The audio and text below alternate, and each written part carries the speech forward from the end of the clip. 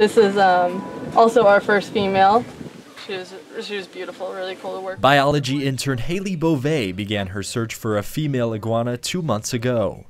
Little did she know she was in for what she called some Iguana Mama drama. It was quite the process because we caught the female, we caught a pregnant female, and she laid about, I think she laid about 4 eggs.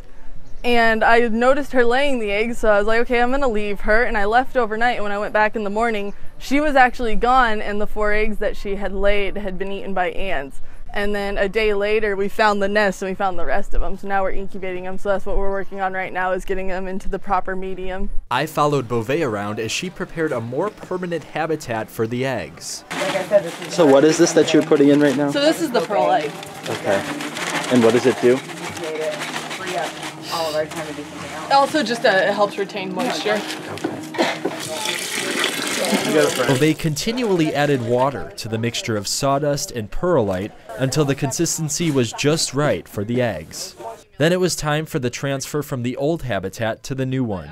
Bovee soon found some of the eggs were moldy. The ones that have mold spots I'm going to leave separate from the other ones just so that the mold doesn't spread.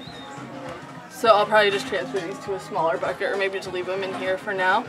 Finally, Bovee checked the humidity and put a lid on the habitat where the iguana eggs will remain for the next 90 to 120 days. It'll really be a tangible sign of our success and sustainability is this conservation effort. Matt Zdun, Medill News.